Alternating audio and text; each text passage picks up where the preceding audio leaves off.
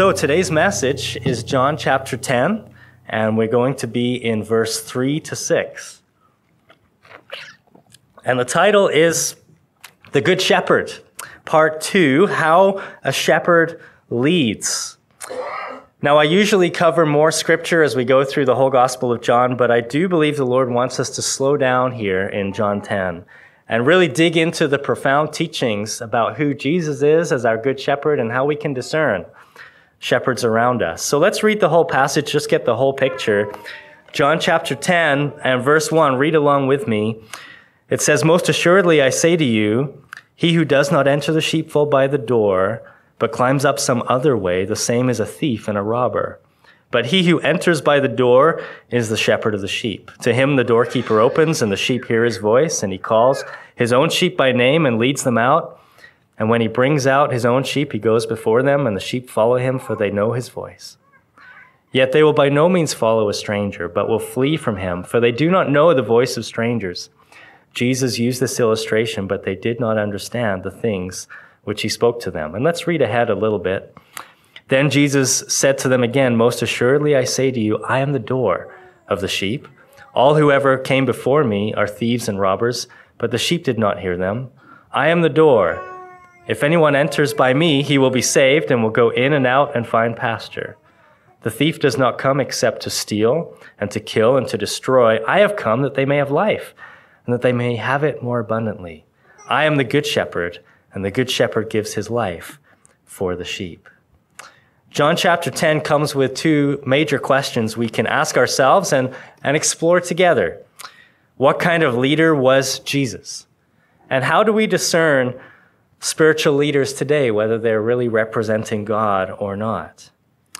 Quick review from last week. We did dive into the introduction to this theme in the first two verses. The Bible likens us to sheep who need a shepherd. The fact that the Bible calls you and I sheep is not a burn, it's actually a blessing. When David said, "The Lord is my shepherd," he was bragging on the power of the Lord, on the goodness of the Lord, saying he's my shepherd. It's a bit like pet owners today. There are good pet owners and there are bad pet owners. Think of dogs especially. One of our neighbors, when we lived in Calgary a few years ago, they had a big German shepherd, and they neglected this dog. They frustrated this dog. And it was cooped up in a small house in a small yard, and it was definitely looking for more attention, places to run, places to go. Sometimes it would stay up all night and bark through the night in the yard, really loud, while the owners were, I don't know what, they were ignoring it. Raise your hand if you own a pet in some way. Yeah. You guys are the good pet owners, right? Because you go to Calvary Chapel, right? The people for the bad pet owners, they go to that other church down the street. Just kidding. But you know, God is like the good owner of us as sheep. And the Bible calls us sheep who need a shepherd. And you know, if you were, let's imagine for a moment you're a dog. And there's two options. You can either go with the really bad owner who's going to neglect you, or you can go to the owner who's going to baby you and just look after every detail. Which one would you choose? You go to the good owner, right? And that's what David says, "The Lord is my shepherd." And it's a good thing that we have a shepherd. We can say we need one, and we have one. The Bible also likens God to a shepherd who loves sheep. We are the sheep of his pasture, and we're blessed to have a God who made us and also loves us. And there's no greater love than the love that God has for us. God is a good, loving shepherd. The Bible also likens spiritual leaders to shepherds. We talked about this last week. Jeremiah 3:15, he said, "I will give you shepherds according to my heart," said God, "and I will feed you with knowledge and understanding." So a true shepherd from God has God's heart, speaks God's truth, and empowers God's people to succeed. And many spiritual leaders in Israel's history, as we studied last time, they were not true shepherds. They were false shepherds. Jeremiah said they became dull-hearted, and then they fleeced the flock. They looked only for themselves.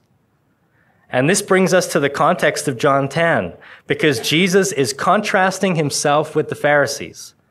You remember in John chapter 9, the man who was born blind, and Jesus healed him. He believed in Jesus. And then he was cast out of the synagogue. He was excommunicated by the so-called spiritual leaders who did not like the fact that they were losing control over their people. Jesus, of course, being the master teacher, used word pictures that everyone was familiar with, and he used the idea of sheep and the shepherd. In those days, everyone saw that and knew what that was. And so now Jesus uses an illustration in John 10 to contrast himself as the good shepherd with the Pharisees who were the false shepherds. Now, we introduced our outline for this series last week, 5 marks of a shepherd. And the first one was how they enter the sheepfold. That was back in verse 1 and 2. Let's read those again. Look at it closely. Most assuredly, I say to you, he who does not enter the sheepfold by the door, but climbs up some other way, the same is a thief and a robber. But he who enters by the door is the shepherd of the sheep. So Jesus used this picture of a sheepfold. We can bring up that picture again. It was a pen to keep the sheep safe. The walls were too high for the sheep to get out and difficult for thieves to get in and steal. And one shepherd at nighttime could just stay there in the doorway, guarding all the sheep while the other shepherds went home and had a good night's sleep. Now, let me unlock another layer of this teaching that I didn't really get into for time's sake last week.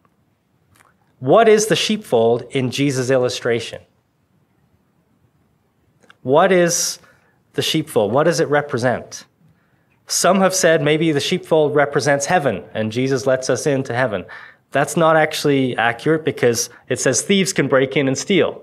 That's not a very comforting picture of heaven, is it? So maybe it's salvation, maybe it's being in a church. No, because it says they go in and out and they're finding pasture and they don't stay there. So I think the story here that Jesus is describing is that the good shepherd, as he leads them out of the field, is how Jesus brings his sheep out of Israel, out of Judaism. That's the context. Because remember, John chapter 9, there's a guy who's just been kicked out of Judaism. And Jesus is saying, I'm the good shepherd. He's going to follow me now because he believes. And so Jesus is starting a new sheepfold, a new flock called disciples, believers in Christ. And when we get down to verse 16, Jesus is going to say he has another sheepfold where he brings out more people into the flock, and that's speaking of the Gentiles. We'll get to that further on. But this is, in the first 6 verses, very much in the context of Israel and Jesus leading the sheep out to follow him. Out of religion into relationship. Out of the old covenant into the new covenant. And the context here of this man formerly born blind is now saved. He's now believing in Christ. He's put his faith in Jesus. And Jesus is illustrating that he is that good shepherd. The Pharisees, they were the thieves and the robbers who hopped into the spiritual leadership of Israel illegitimately. Look at the graphic we can put up on the screen. Jesus was teaching that thieves and robbers enter illegitimately, whereas he, the true shepherd, entered in the right way, entered through the door. And you can see the practical application to that. The Pharisees came through political connections, manipulation, ambition, corruption, and they were like thieves and robbers. Whereas Jesus is coming in literally through the front door, through God's calling, through the fulfillment of Scripture. He fulfilled all those prophecies about the Messiah. And the way he loved, the way he cared, the way he sacrificed himself for the sheep showed he was a true shepherd. He was the true shepherd of Israel, coming in the right way. And so we talked last week how we can discern, one of the ways we can discern if a leader is really from God, representing God today, is do they literally live for the benefit of the sheep or for the benefit of themselves? And it's a real simple application. Is a shepherd looking to build others up or to gain something for himself? So today we continue in our outline, and the next part, and I'll just show you the whole view of where we're going here, how a shepherd enters the sheepfold, but also how a shepherd then leads the sheep. That's what we're going to talk about today. A true shepherd will lead rather than drive the sheep. We'll get into that. A true shepherd will protect the sheep and will feed the sheep and will love the sheep. We'll talk about those coming up in the coming weeks.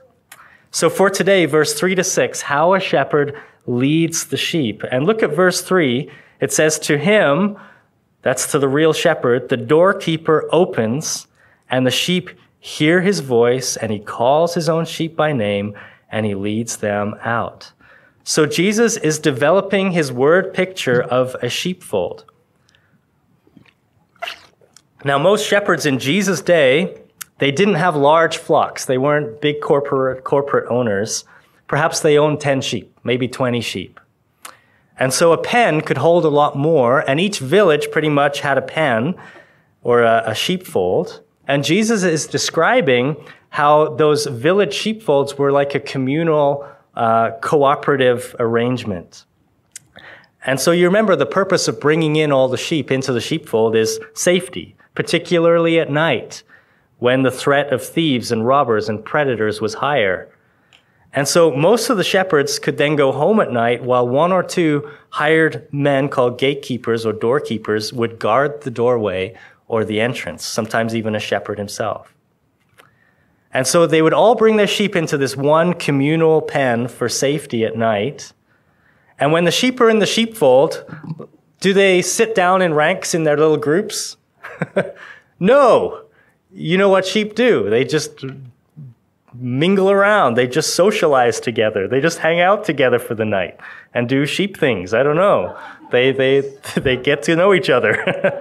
And when the morning comes, then the individual shepherds start showing up at the doorway of the sheepfold. And so here's the question. How do you separate the sheep back into their flocks? How do you get the right sheep with the right shepherd?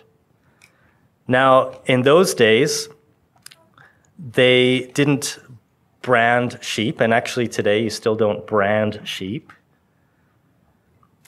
They also didn't tag sheep, like today there's often a tag on an ear, or they use a colored spray paint on the wool. But in those days, they actually, in the Middle East, they had an even better and more efficient solution, especially with smaller flocks. And that is that the shepherd would build this long-term relationship with the sheep, because sheep weren't primarily for food, it was primarily for the wool. And so they would live for many years. Sometimes a shepherd would know his sheep for 20 years, 30 years. And so sheep, they had plenty of time to build a personal connection with the shepherd. And one of the strengths that a sheep has is their hearing. And so when the shepherd just enters the pen and makes his unique call or his whistle, his sheep instantly recognize his voice, they know his voice, and they're drawn to the safety of that familiar voice who they trust, and they will excitedly come to him and walk out of the pen, while the other sheep will shy away into the back corner of the pen. You see, sheep don't willingly go with a stranger or an unfamiliar voice. They shy away. But they will gladly go with the shepherd that they've learned to trust. Now look at verse 3 again. To him the doorkeeper opens, and the sheep hear his voice. And he calls his own sheep by name and leads them out. Verse 4, and when he brings out his own sheep, he goes before them, and his sheep follow him, for they know his voice. Yet they will by no means follow a stranger, but will flee from him, for they do not know the voice of strangers. Jesus used this illustration, but they did not understand the things which he spoke to them. So Jesus is describing some fascinating insights here into the kind of leader, the kind of shepherd that he was. So we can talk today about how a shepherd leads. And the first principle is that a shepherd, a true shepherd, does not drive his sheep, but he leads them. Notice that in verse 3, you might want to underline it. He calls his own sheep by name and leads them out. It doesn't say he drives them out. It says he leads them out. And verse 4, he brings out his own sheep and goes before them, and they follow him willingly, is the point. You see, cattle need to be driven, but sheep are better to be led. Now, in our Western culture, often with bigger flocks, shepherds will drive the sheep. They'll get a sheepdog or two or a quad or something, and they'll drive those sheep from one pen to the next where they need to go. But in the Middle East, when they had the smaller flocks, they got to know them over years. All they had to do was make a little clicking sound or a whistle or make their call. I won't do an impression because it would be awful. But they just make that little sound, and the sheep would recognize the voice and just follow the shepherd. There's a story in World War I, just outside Jerusalem, how some soldiers tried to steal a flock of sheep while their shepherd was sleeping. And as they were making off with the sheep, trying to drive them away, the shepherd woke up, and all he had to do was step out from where he was and just call with his regular call, and all those sheep turned around and came back to him.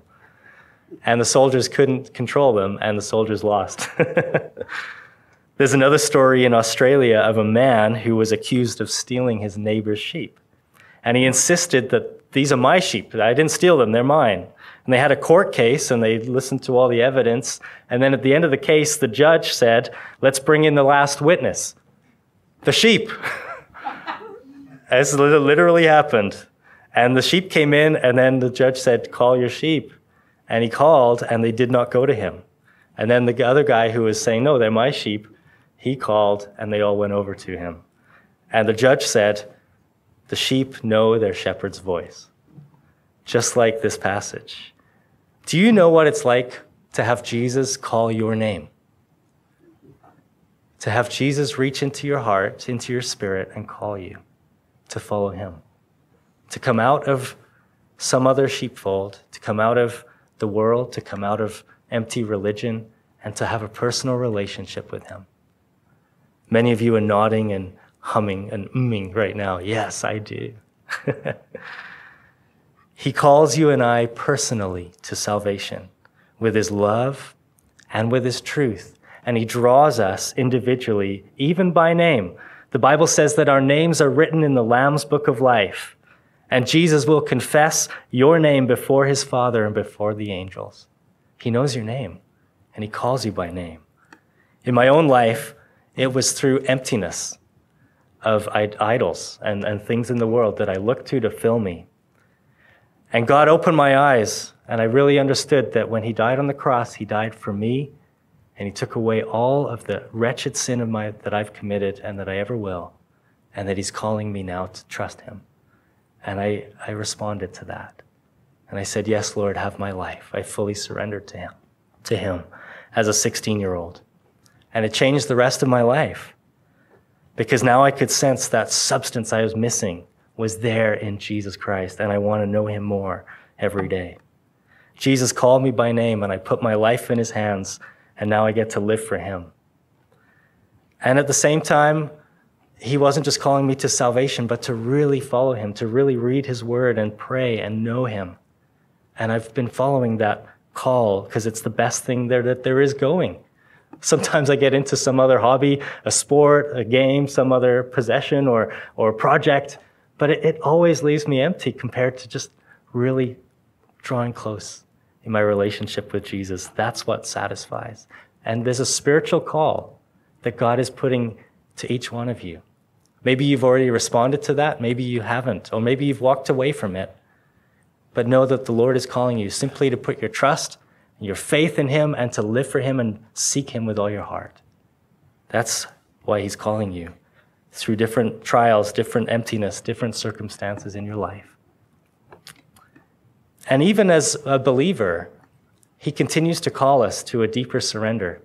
I remember when he called me to step out in church plant and to get out from my comfort zone of being a youth pastor in Calgary and go on the mission field to Regina.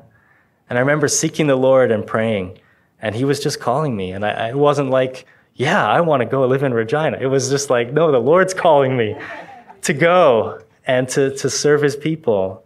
And then I mentioned to Megan that I was praying about fully surrendering and maybe going out on the mission. And she didn't like it at first, but I just knew if God's in it, he's her shepherd too. I don't have to tell her. She's going to hear from the Lord. And she went and prayed and sought the Lord. And it wasn't long after when she came and said, the Lord's speaking to me about this too. See, he's a good shepherd. And when we're listening to him, we can join together in unity in different ways in our families, in our church, because we're listening to one shepherd. And Megan also sensed that call, calling us both by name to join together out here to Saskatchewan. And then people say, why on earth did you move to Regina? And we say, well, the Lord called us. And if they don't know the Lord, they're like, oh, okay, that sounds interesting. Something. So what's the Lord calling you to right now? Is it to salvation, to trusting? Is it to a deeper surrender, to a deeper faith and trust in him in some circumstance? Follow him. He's calling you by name. A true shepherd. Here's the second principle. Let's go on to the next one. A true shepherd cares for every one of his sheep. That's why it says he knows us by name. You're not just a number to God. You're not just, Costco-sized Christianity. Let's get more numbers. No, it's you are an individual who he cares for. He knows every thought you have before you think it. He's numbered every hair on your head. He knows you and he loves you. And Jesus calls individuals to follow. In John, we've seen Nathanael follow Jesus. We've seen Nicodemus called by name following Jesus. We've seen the woman at the well, the paralyzed man at the pool of Bethesda, the blind man now in chapter 9, called by name. And then they follow Jesus. And Jesus loved each one individually, met them where they were at, and brought them to who they were really meant to be as they followed him. And Jesus knows you and me. A few years ago, one of the Calvary Chapel churches in Europe owned a castle, and they used it for pastors' conferences and retreats and other ministries. And there was a bunch of international conferences there, and a few pastors from the States who I know went out to Austria. And while they were there, they're in the hill country. Just picture the sound of music. And they go for a nice walk, and they run into a shepherd he had 8 sheep with him. And they just stopped to talk to him. He didn't know they were pastors, and they're meeting a real-life shepherd with the little flock following. And they said, well, tell us about what your sheep. And he said, oh, yeah. And he started telling them the names of each of the sheep. This one's Gertrude, and this one's Heidi, and this one's Hilda. And then the shepherd would say, and they all have personalities. Gertie over here, if I don't yell at her, she won't listen. But Bertie over here, if I do yell at her, she won't even look at me for the rest of the day. And he's just, what it's like with your pets, or even if you've had, kids. They're so different from each other. Their personalities are so unique. That's what Jesus is saying. I know my sheep. I know each one by name. And I know how to call you. I know how to speak to you. And so we can pray, Lord, if that's true, speak to me in a way I can understand. And he will. He will answer that prayer. He will make his will clear in your life because he knows you and he knows the way you process. He knows the way you think. We're all so different. I was out at camp for the week. Everyone out there, very different from each other. The way they process, the way they handle things, the way they interact. And sometimes you're with people so much it can be a little bit, we need a break. But the Lord isn't like that with us. He looks at you and he says, I want to be with you. I know you. I care about you. I can handle the way you are and process. I made you this way, and I'll speak to you, and I'll stay with you all the time because he's your good shepherd. So how does Jesus lead us? He leads us uniquely and individually. And our part is to listen to his voice and then to willingly follow our shepherd. That's the application. That's the biggest one today. Are you listening to his voice? And are you following what he says? And the more we stop resisting God, the more we willingly follow him, the closer and more intimate our relationship with our shepherd will be. And the more clearly we will hear his voice on a day-to-day basis, and the closer that walk will be with him. Now you might say, well, Colin, how do we discern God's voice? Well, there are 3 or 4 different voices, always speaking. So it's like, how do we discern? Is this voice I'm thinking, or this idea that's in my mind, or this pressure I'm feeling, is it from God? Or is it from Satan? Or is it from just myself, my flesh, my old nature, or some other person's flesh? How do we discern when it's really God speaking to us? And it's important that we do. Well, let me answer the question. I'm going to give you 5 different answers real quick. You can maybe take a picture on the screen if you want as it develops. The first way is God speaks to us through his word, not through our feelings. Psalm 119 puts it like this: the word is a lamp to my feet and a light to my path. And Hebrews chapter 4 says the word of God is living and powerful, sharper than any two-edged sword, piercing even to the division of soul and spirit. That means what's from the Lord and what's from myself. And of joints and marrow, the sword of the word of God can divide. And it says it's a discerner of the thoughts and the intents of the heart. So be in the word of God, and your thoughts you'll be able to discern, is that from the Lord? Is that just from me? Is that soul, or is that the Holy Spirit working in my spirit? See, this book here is inspired by God. Every word is given to us by the breath of God. And this is the primary way to know the shepherd's voice, is to spend time daily reading his word. Secondly, I would say God also speaks to us through the leading of the Holy Spirit.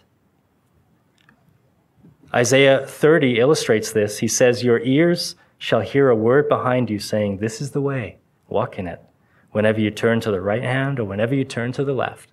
He's talking about this new covenant relationship where the Holy Spirit lives inside of us and is able to speak to us.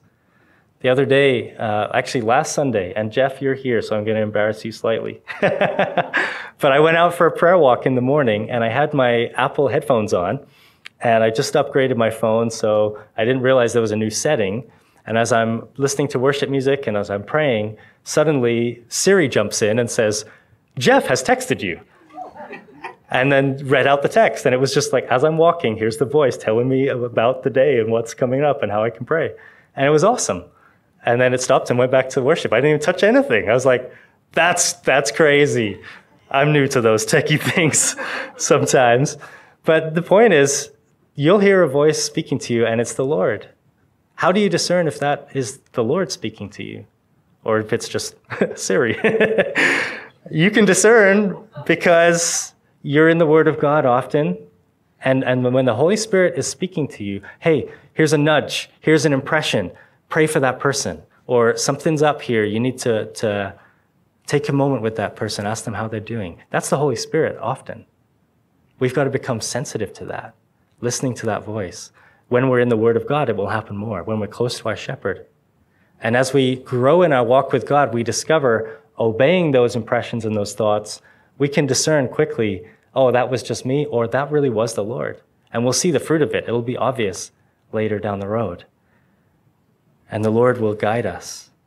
Maybe you get an impression or a feeling, oh, God is calling me to date an unbeliever. Well, hold on a minute. Contradiction to the Word of God. That's not the Holy Spirit speaking. That's why we need to be in the Word of God. And there's many other examples I could give, but the point is, the Holy Spirit wants to speak to you. Romans chapter 8, verse 14 says, for as many as are led by the Spirit of God, these are the sons of God. And so we need to learn the voice of God, and it's a lifelong pursuit. No human has mastered it, but you have the Holy Spirit living inside of you, and he's going to help you. And so you are his sheep. If you're a believer in Christ, you will recognize his voice more and more as you grow in your relationship with him. And you'll follow his lead more clearly day by day as you grow and as you take steps of faith, as you step out of your comfort zone. Oh, I think the Lord's just telling me to put my feet up for the whole summer and just rest and just not do anything serving at all. Well, hold on a minute. Is that really the voice of the Holy Spirit speaking? Or someone said yes. Well, maybe for the summer, but when the fall comes, I don't know. The Holy Spirit might have something else for you, my friend. Just kidding. But the point is, you'll get to know the voice of the Lord, and you'll discern what's the flesh as you're in the Word, as you're listening and praying, Holy Spirit, lead me, guide me. But also, there's other ways that can confirm whether the Word of God and the Holy Spirit is speaking. Another way is that you'll have a peace that comes through prayer, Colossians 3:15. Another way is that you'll have wise counselors that you bring into your life, Proverbs 24:6. It says, by wise counsel, wage war. In the multitude of counselors, there's safety. Invite mature believers into your life and say, this is what I think God's leading me to do. Am I crazy? And if they really love you and trust you, then you know what? Maybe they'll say, yeah, you're crazy. Or maybe they'll say, no, that sounds like what I was reading in the Word of God. That sounds like this story of this guy in the Bible. And oh, yeah, the Holy Spirit can confirm his will through brothers and sisters in Christ. That's why we need fellowship. That's why we need to be in the body. And then also through open and closed doors. Acts chapter 16, the Holy Spirit stopped Paul going to the area of Ephesus in Asia Minor. Just forbid him, just shut the door, because he wanted him to go over to Europe. And so sometimes the Lord closes the door, and you can say, Lord, you must be going to open, you're going to open some other door in my life. Tune in, listen, draw close to him, because he wants to lead you and guide you. God wants us to hear his voice and his leading more and more. And this happens when we humbly seek him. You've got Psalm 25. Let's go there and we'll kind of end our time. Well, no, we'll come back to John. Keep your finger in John. And then we'll just look in Psalm 25. You see, this happens to those who humbly seek him. Psalm 25, verse 4 says, show me your ways, O Lord. Teach me your paths. Verse 5, lead me in your truth and teach me, for you are the God of my salvation. On you I wait all the day. Go down to verse 8. Good and upright is the Lord. Therefore he teaches sinners in the way, those who are humble enough to admit, Lord, I don't get it. I am a rotten sinner, but would you teach me? Yes, says the Lord, I will teach you. Verse 9, the humble he guides in justice. The humble he teaches his way. Verse 12, who is the man who fears the Lord? Him he shall teach in the way he chooses. This is learning the voice of our shepherd, guys. It's being humble. Verse 13, he himself shall dwell in prosperity. His descendants shall inherit the earth. The secret of the Lord is with those who fear him, and he will show them his covenant. My eyes are ever toward the Lord. He shall pluck my feet out of the net. Are you seeking the Lord humbly and desperately? He will speak to you. He will guide you. You will know the voice of your shepherd as you're in the Word, as you're listening to the Holy Spirit, and as you bring in those counselors and seek the Lord's wisdom and look for that peace of God and those open and closed doors. God will confirm his will. I believe the will of God is the hardest thing for a Christian to miss if we're really just seeking him. We have to be patient. He doesn't reveal it all in 2 minutes. But God wants to reveal it as we progressively seek him more and more. So let's go back to John, and we'll end, I think, there in John chapter 10. We didn't really get into verse 4 because there's another principle here. And when he brings out his own sheep, verse 4, he goes before them, and the sheep follow him, for they know his voice. So here's another principle of how a shepherd leads. He goes before the sheep. He doesn't send the sheep out in front to look for the wolves. He goes first. He leads by caring for them. He doesn't hide behind them. He forges the path. He risks his neck for their safety. Think about Jesus. How did he do that? How did he go before us? Well, he took the heavy hits so we could be saved. He defeated sin and death in the grave. We don't have to. We just hide in him. And he's already led. He's gone before us. He's already defeated the power of Satan. And we don't have to in our own power. We can just hide in Christ. And you are in Christ if you believe. He's gone before you. Your shepherd has led the way. So we can follow in Jesus. How comforting it is to walk in that victory. Not for victory, but in the victory of Christ. He's already won it. We're not fighting for victory, but from victory. Because he's already gone before us. And when you're going through a difficult circumstance in your life, he's already gone before you.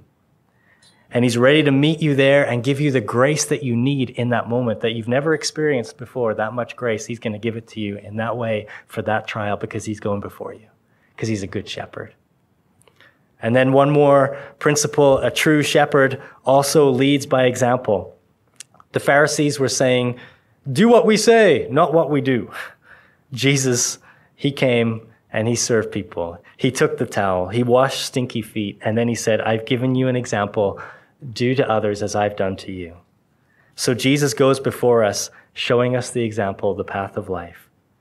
Jesus is the true shepherd. He goes before us, his sheep follow him, we know his voice, and we trust that his path is right. Even though we don't know where we're going, we trust that he has a plan, he He has a purpose. Let's look down at verse 5 and 6. Yet they will by no means follow a stranger, but will flee from him, for they do not know the voice of strangers. And Jesus used this illustration, but they did not understand the things which he spoke to them. So the Pharisees, they didn't care for people, certainly not by name. They didn't have a clue who this blind beggar was, who was apparently in their congregation all those years. They didn't know him. They didn't care for him. Jesus went after him and found him and knew him by name.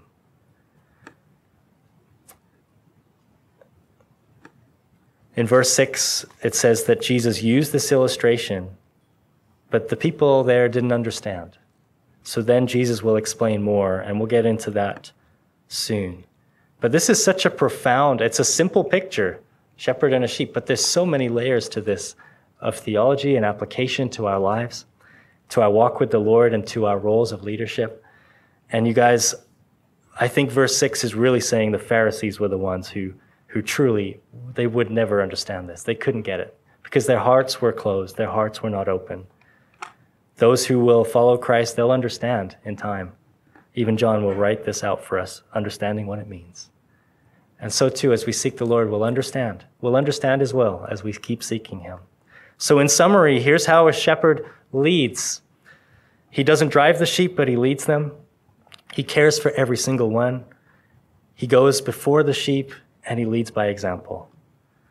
And we could actually start another sermon on how that applies to leadership in the church, those principles. You can kind of layer them over what you see in leadership.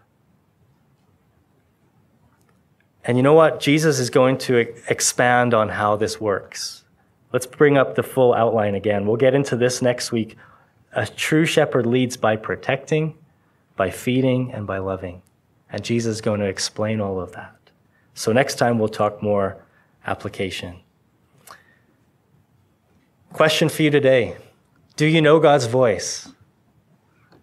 Are you listening to God's voice? We often have trouble.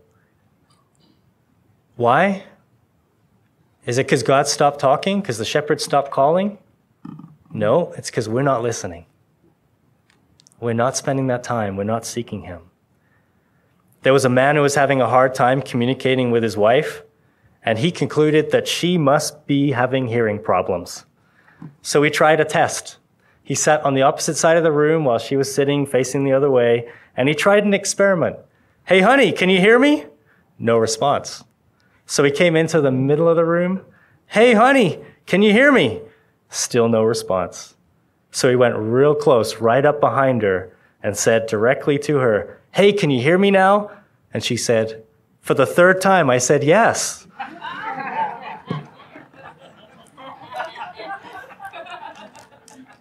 Some of you are nudging your spouse right now. He thought she had the hearing problem, but it was actually him. And you know, it's the same with the Lord, isn't it? God, can't you hear me? God, where are you? God, why aren't you speaking to me? Well, hold on, are you really listening? Because his sheep will hear his voice. They will know his voice, and they will follow him as he leads you in paths of righteousness. Psalm 23 says he leads you beside the still waters. He makes you sit down. He makes you rest. He leads you where you can be refreshed. He restores your soul. And he leads you in paths of righteousness. And even when you go through a valley like a shadow of death, hey, he's there with you, comforting you, guiding you with his rod and his staff. Do you have that close walk with the Lord? You know what you do? This is the good news. I'm not telling you, you got to work real hard on getting spiritual and mystical in your life. I'm saying you already have a good shepherd who loves you and knows you and speaks to you the way you will understand if you're listening. If you take time and say, Lord, speak to me in ways I can get it, and then take a few moments to read his word, to pray, and then listen to the nudgings, listen to the promptings of the Holy Spirit, and talk about what God's teaching you with friends who are mature in Christ and growing in Christ. And you will know the voice of your shepherd. He'll lead you out, and especially out of those old folds of religion that's dead and of of the world, he'll bring you out to walk with him and then to follow him in every step. Let's pray together. Lord, thank you so much that you are our leader, our shepherd, and that you care about us, that you know everything that we're going through right now. In fact, you care about it. You have more thoughts toward us than the number of grains of sand in the whole world. And that's how much you're thinking and caring about us. Even when humans let us down, Lord, you never, ever do. And thank you, Lord, that you are such a good shepherd. You lead us and you guide us and you confirm your will. And we can know with confidence that we're growing closer to you, that we're following your path, and that you're guiding us to those places of rest and restoration. And Lord, you won't lead us to comfort zones, but you will restore our soul. And we can follow you and know that you're going to do that and believe and receive. So Lord, help my brothers and sisters here. Help us to abide close with you, to willingly listen and willingly follow and not resist, and use us more and more in the sheepfold, Lord, amongst the flock and even in the world as we shine bright. Use us this week, we pray. In Jesus' name, amen.